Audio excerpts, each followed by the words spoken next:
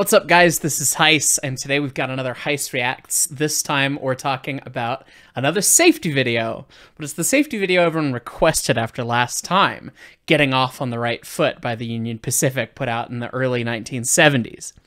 And I'm pretty sure this is actually the one I was thinking of when I went and watched the Rio Grande one that we did last time. Because this is what was shown to me when I was a new brakeman. At least I think it is. But I haven't watched it in a long time, assuming it is the right one. Anyways, so we're going to get into this and see what safety in the 1970s looked like. Last time it was the 50s, now we're in the 70s. So make sure you grab your safety whiskey and, don't try this at home. As always, I'm going to link the whole video down in the description if you don't want to deal with me talking over top or interrupting it and just want to watch the video. But most of you folks tend to come here because you want to see what I have to say about it. So that's why we do these things. Getting ahead in any game is largely a matter of getting off to a good start. Staying happy, sometimes staying healthy in any game. Don't do that. Often it's bad. Depends on getting off on the right foot.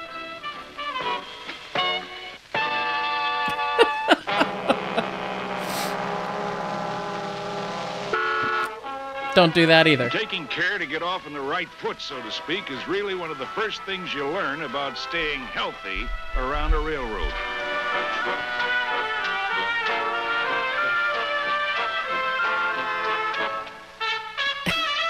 I'm pretty sure this is it, because I remember many shots of a brakeman doing the wrong thing and then eating it, basically.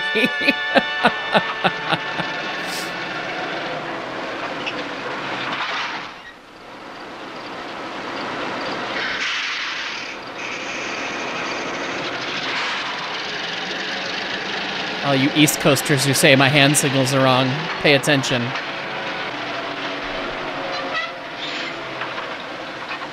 Take it from an old head who's been battered, bumped, and bruised just because he was a little bit careless. A little bit careless, that's like being a little bit pregnant. Come on, I'll give you some tips on staying in this game. Jeez. Yeah, well, he's got a point.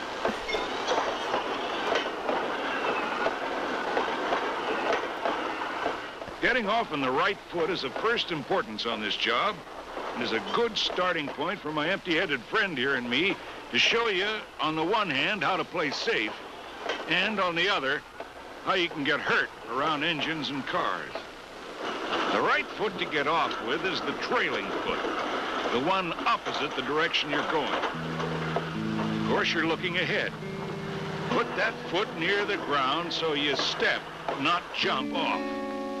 Make it easy on your feet. Let go with your leading hand so you swing away from the car, facing the direction of travel, and your other foot then comes out of the stirrup. When the second foot touches, let go the other hand. Same thing goes for leaving engine or caboose steps.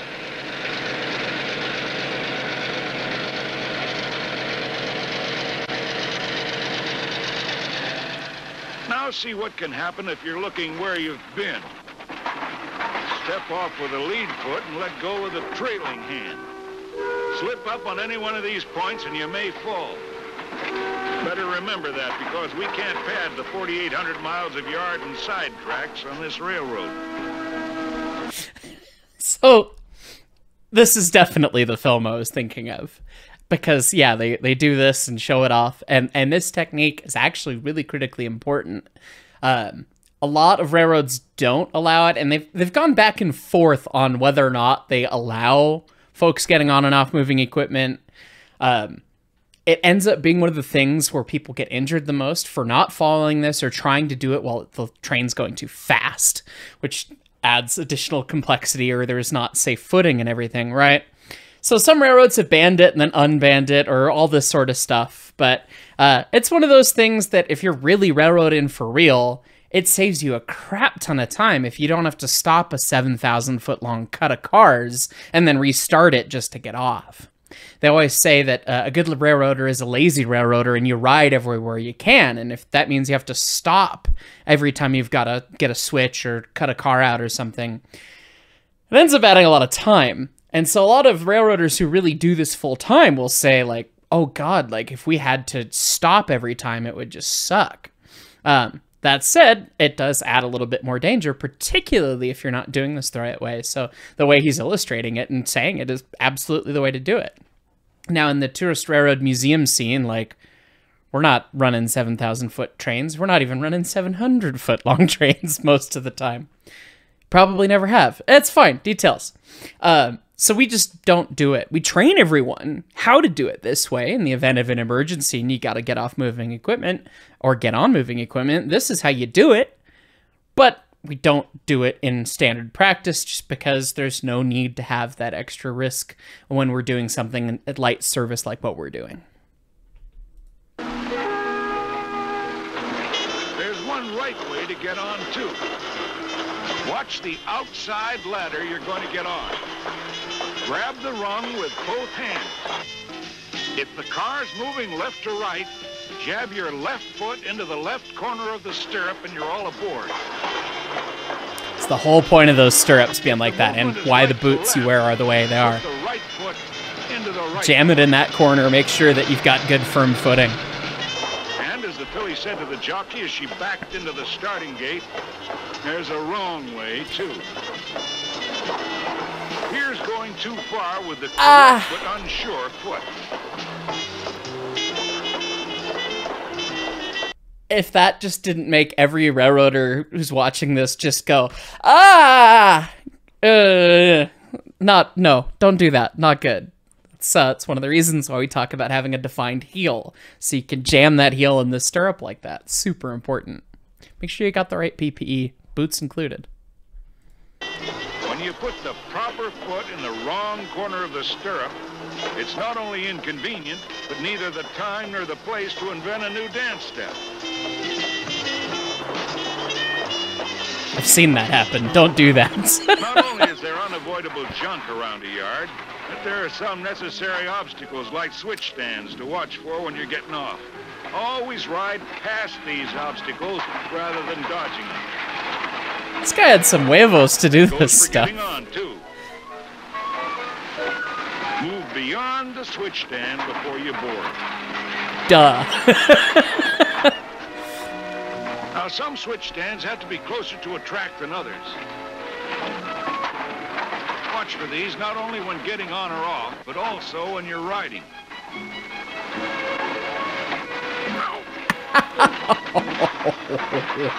Like that can really sting. That would really hurt. All right. Now you're on the car. How do you stay there until you're ready to get off? Do what you say. Don't do that. Grab a hold. Then you have an unscheduled stop.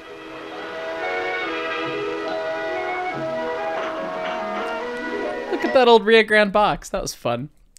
That is definitely one of the things that a lot of people don't realize, and this is where a lot of like amusement park / tourist railroad / museum regulations come in on train. When the train's in motion, people have to be seated. Is because if there's a sudden something, car pulls out in front of you, trainee engineer grabs the independent, you know, any one of these things, the railroaders are going to be braced and ready for that sort of thing. And other folks, maybe not so much. So most railroads tend to say like, hey, you have to be seated. You can't ride platforms. You can't do this, the other thing.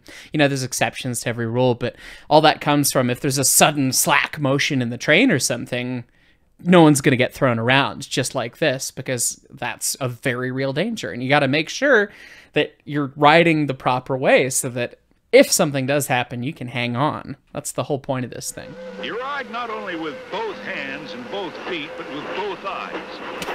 This is using your eyes, but not your head. And you're heading for trouble. That sign also means get off.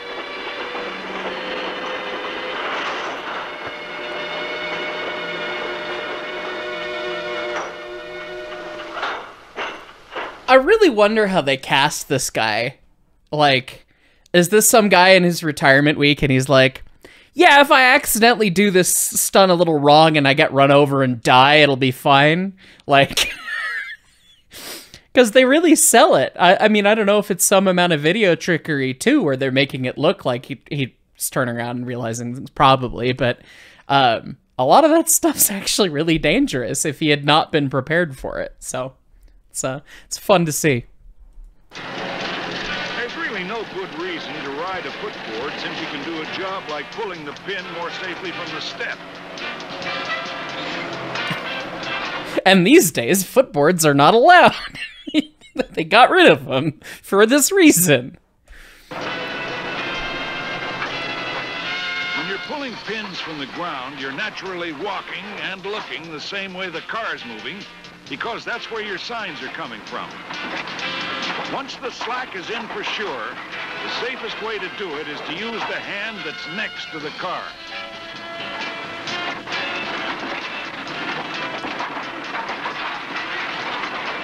Doing it cross-hand or with both hands will work, but suppose you stumble. While you're fighting for your balance, you're apt to swing between the cars, or at best make a bad job of it and waste everybody's time. So, comment below if you're a modern-day conductor on the Class 1 or on a short line or anything like that, because this is switching that I don't do. I don't get to do that. We always pull the pin when we've stopped. We don't end up kicking cars or doing anything like that while moving. I suppose you would be doing that all the time on a hump job or something like that, but I'm not familiar. Is that common practice these days or not? I'd love to hear. Share your comments down below. We've been talking about safety around moving cars. You can also get hurt around cars that are standing, or that should be standing. Did you ask for that in between? Sometimes called a glad hand.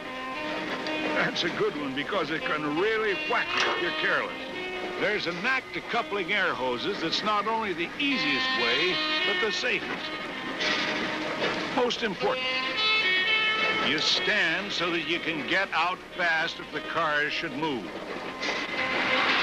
Just like that. This time's false alarm could be next time's real thing. It's like defensive driving. Doing one thing and being ready for something else. Absolutely. Keep your ears open for slack running in or out that'll tell you something's about to move. And make sure you've got an in-between or a red zone. Your cut. God, they actually did that to that guy for the video. Good work. But don't like I said, so far out of the frying pan that you leap into the possible fire of something moving down that next track. that man had some huevos to do this video. Left hand grabs the nearest hose, pulls it to you and kinks it. Right hand then takes this hose, and the left hand takes the other hose and raises it to where glad hands are at a right angle. Thank you for the diagram. Bring Good. them together and snap them. Okay, I have to take an aside here because this is one of my favorite stupid things just watching this. When I started at BNSF, I was a management trainee, later a mechanical foreman. And so it was a bunch of college students, and I was the only one that had any railroad anything. And railroad anything was the museum for me, which is not really railroading, but it's dealing with stuff like air hoses and actual train operations, just not to the same scale and caliber of all you fine folks on the Class 1. And they put us through like Railroad 101, like, hey, this is how you do train stuff, so that we could bond with crews or whatever and have an understanding of what employees were going to go through. And we got to the point where everyone had to hook up the air hoses, the glad hands from the cars in this one little remote yard in Kansas City. It was basically just 2 tracks. Very, very crazy. And watching all of my classmates struggle at hooking up the glad hands, and it's like, I mean, there's a little nuance to it, but come on, like, this is easy mode, because standard gauge hoses are stupid long. On the narrow gauge, we have some hoses that are like 8 inches, and you have just absolutely no room to bend it and get it in place. Everything's tight and confined, and yeah, we have it worse than you do, so, you know. It was funny to watch everyone struggle and then just go up and ka-tunk, okay, thanks, bye, I'll, next. Somebody else do it. A glad hand can be a bad hand if you don't hold a hose when you open the angle cock. Yeah, that's how you get your nuts Only a cut dummy off. would forget this. Or An your shin angle broken. cock never hurt anybody, but the machinery between it and you certainly can. got to lean on the drawbar or knuckle to reach the one across from you, but don't put your hand or your side near an opening that can close.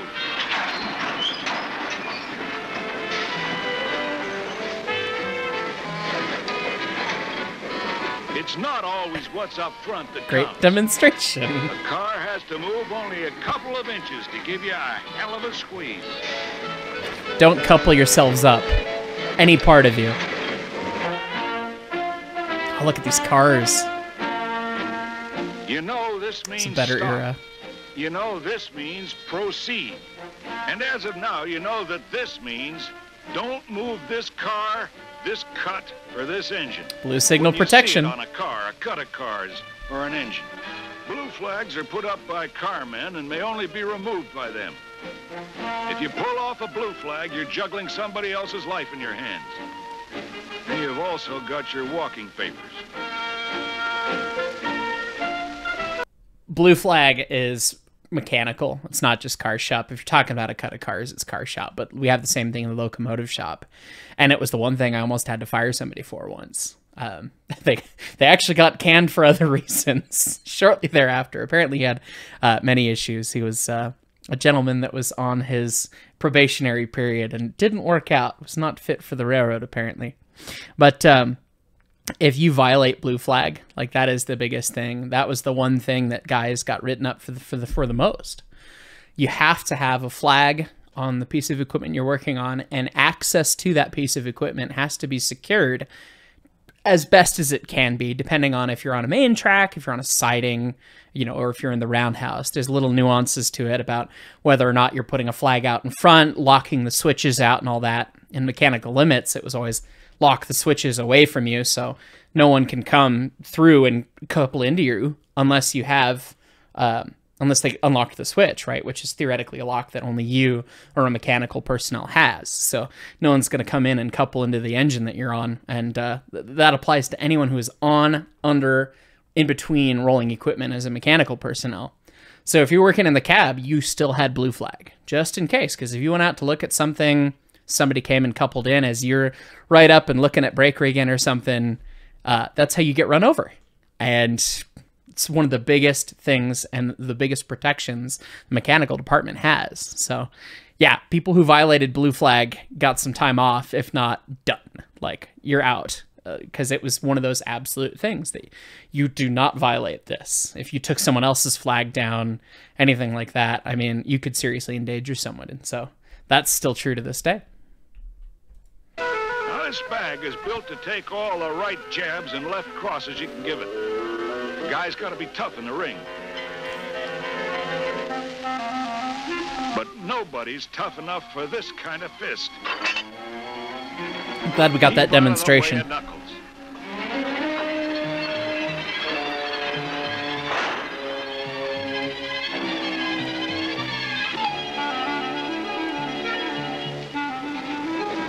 rule book says don't cross between cars less than 10 feet apart. But take my advice. That's and make changed. it 15 feet. That's about 3 bantamweight fighters laid end to end. Now, most of you fellas are young and rugged. All of you have 2 of most everything. 2 eyes, 2 ears, 2 arms, and so on. But only 1 back and 1 neck. Be extra careful not to risk things you've only got 1 of. A simple operation like setting handbrakes should be done with care, always. Doing this the lazy way from the ground is really the hardest and a real strain.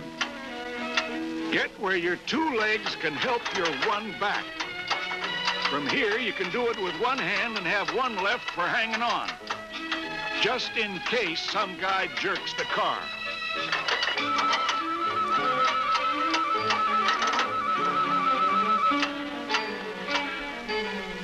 So that's another altruism within railroading.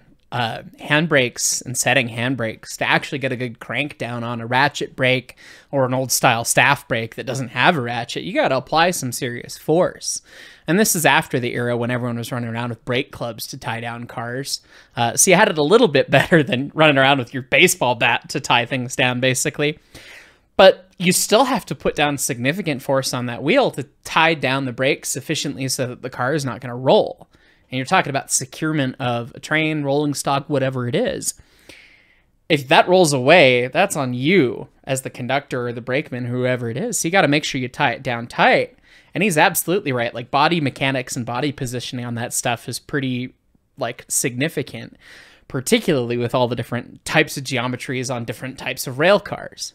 So absolutely, if you can use both legs and one back, make sure you're using that and not just the one back. It's also one of the reasons why you'll see most locomotives these days have push-button handbrakes. That was a big mod that we did at the shop all the time. Power coming in was, you know, we would be replacing the handbrake with one that's got a motor on it so that you just press the button, it ties it down, it removes the potential for mechanical injury to the thing that somebody probably interfaces with most common. You may not interface with that car or that car, but that switch engine that you're running for 12 hours, well, it's probably the thing you're going to end up interfacing with the most. So, and readily available power and all that. So a lot of locomotives got those mods on the bigger railroads. On this type of car, they've given you a safe perch off the ground in case of sudden movement.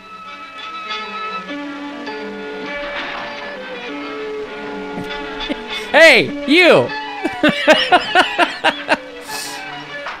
Movable is the magic word. A car often moves without warning. On some tracks, it'll move by itself. Some yards and a lot of sidings are on a grade. Sometimes they'll fool you, they look so level. That's very true. The best way to ensure a cut doesn't start downgrade by itself or by some careless crew kicking a car against it is to set enough brakes at the lower end to prevent a rollout and disaster. This is a very important thing. Absolutely. So it's been a tough morning and the go eat sign is hard to resist. Oh, what the hell, one ought to hold them and my gut's growling anyway. First things first, I always say, remember the important things. One of them is to never turn your back on a potentially hazardous situation. Like this. Gravity with the horsepower of all the earth is now the engine. There's no level track on the railroad. It's another saying. How often have you been a little late discovering a mistake? One more break might have held it. With roller-bearing cars, it's hardly even a race.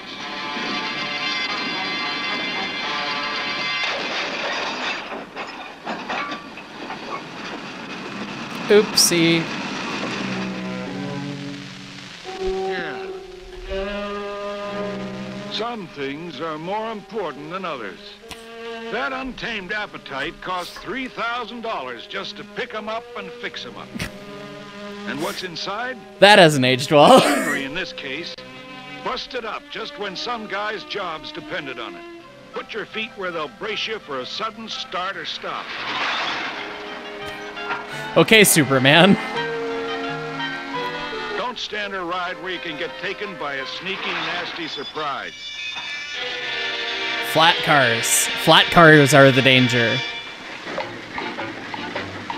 Now, here's a situation for you. These long drawbar cars are too far apart to jump safely. But some of those still with roof walks or with high brakes still have ladders. And you can climb down one and back up the other. But that other car there is nicely spotted for a lazy man's detour by making a couple of 3-foot hops. Remember about cars moving without warning? Oopsie.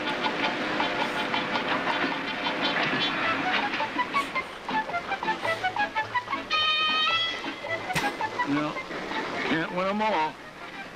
Just have to climb down.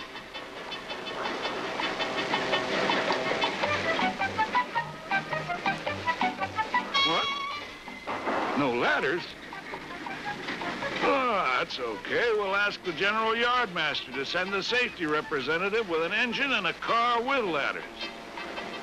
Meanwhile, think up a good rule book explanation for jumping from one track to another. Embarrassing, But funny. Not so funny, though, if that cut had moved about a half-second later. No Here's kidding. something real foolhardy. It takes only a little more effort and a little more company time to use the catwalk on this kind of car. Always use it, guys.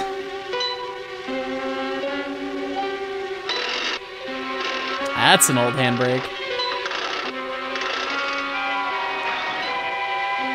This really doesn't hurt.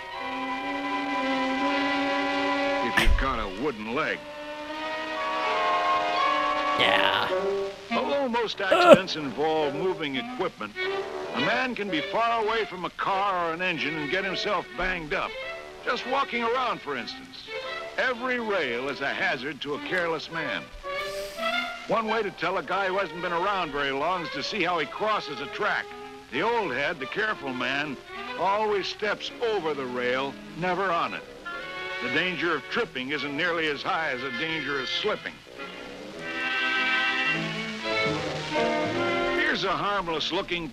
It's one of the stupidest little dumb things, but I feel like when you pulled the string out of the doll that was Hyce as a supervisor, and I just played one of my canned lines like I'm Woody from Toy Story, one of the common ones was, don't put your feet where your eyes already haven't been. What does that mean? Are you putting your eyeball in the... No, you're looking. Make sure you've looked everywhere you're going to step. Cross perpendicular if you can. Around the shop, we tried not to step on the ties because oil leaks over time and stuff. The ties ended up being really slippery, particularly in the Northwest when it's so wet. So it's like, watch your footing.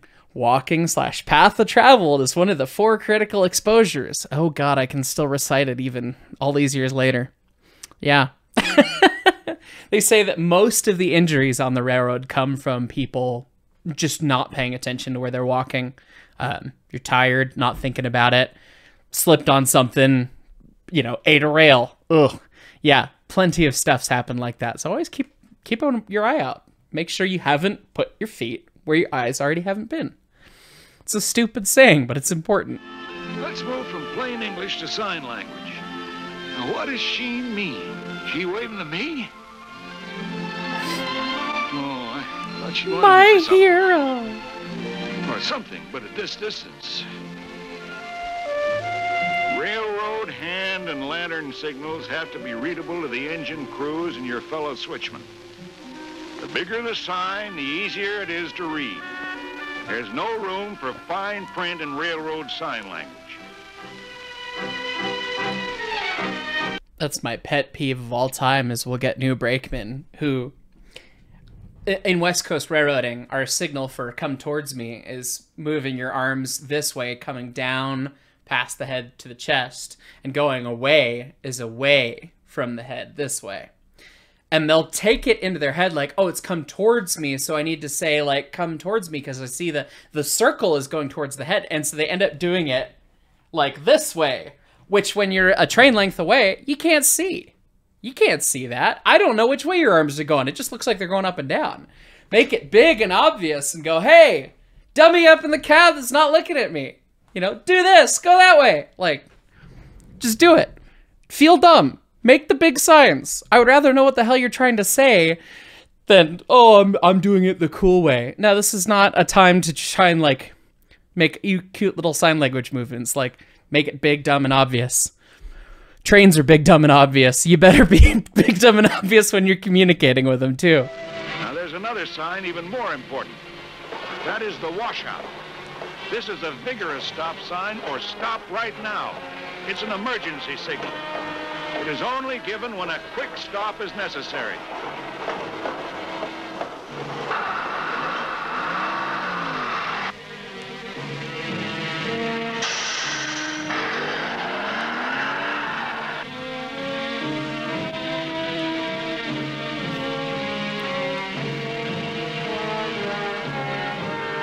Yeah, our air's already dumped. You might as well go around us. Thanks, other guy. Questions? In daylight, movement signs are directed to the engineer and tell him which way you want the engine to move relative to you. West Coast again, not East Coast. That is to come to you or go away from you.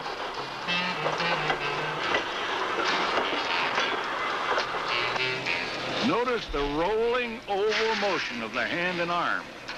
This means just what it looks like. Come to me.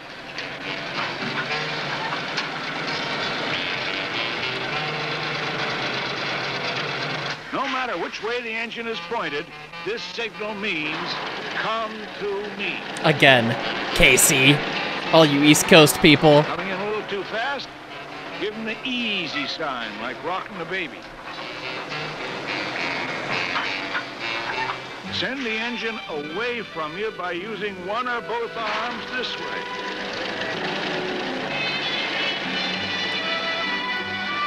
This is clearly a go-away motion.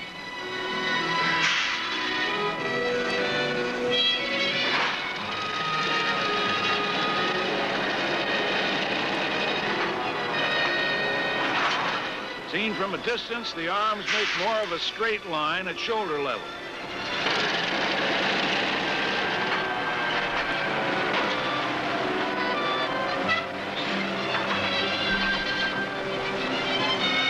Now, once over lightly.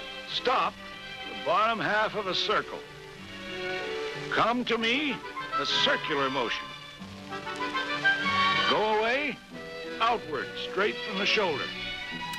That's one of the ones that is a little different, again, depending on railroad. And I've seen UP and UP railroaders do that.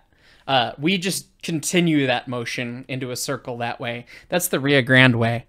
Comment down below, what does your railroad do? Apparently, a lot of this stuff is similar, but not quite the same. At night, or even on a murky day, this night sign with a lantern says stop. These don't say come or go, but forward or back up. You must know which way your engine is pointed. It's very true. Don't forget the washout, but remember it's only for emergency. Stop is the same as in daylight, a low swung arc.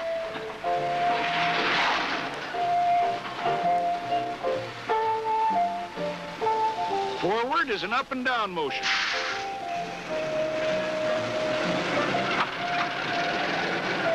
Night signs tell the engineer whether to set the reverse lever for forward or for back up. Whether you are behind or ahead of the engine, moving it ahead requires a forward sign. And don't shine the lantern directly in the engineer's eyes while you're at it. And whether you're ahead or behind the engine, moving it backward requires a backup sign.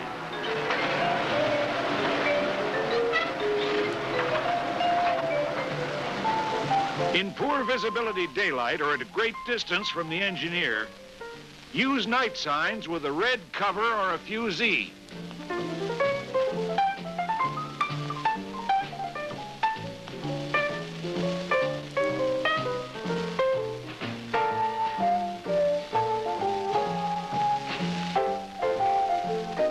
Now, one more word about night signs.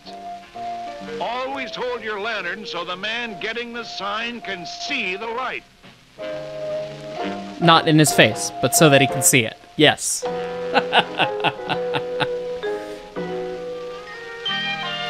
I will say, I was tossing shade a little bit because I have friends who are railroaders on the East Coast, and anytime I post anything with our hand signals, it's just like, what are you guys doing?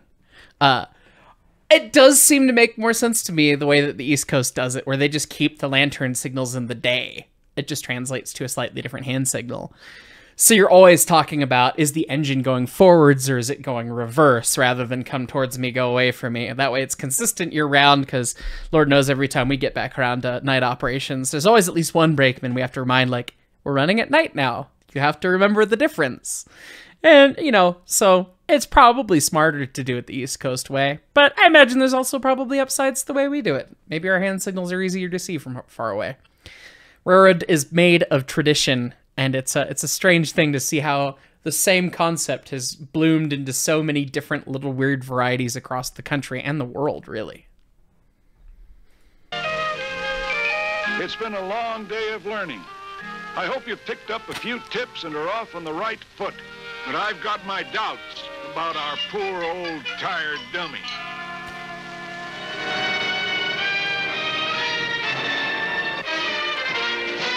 As the old head. Yes. Good man.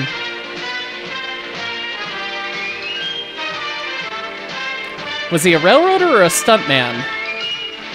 That's the question. Such a fun video. And of course, I've cut some of it for time and for things that I wanted to comment on. So if you want to watch the whole video, not listen to me yak, of course, it's down in the description below. Hope you guys enjoyed watching this. And railroad safety, a little bit more fun than the very sterile way it's treated some of the times today. So thanks so much for watching, guys. We'll catch y'all next time.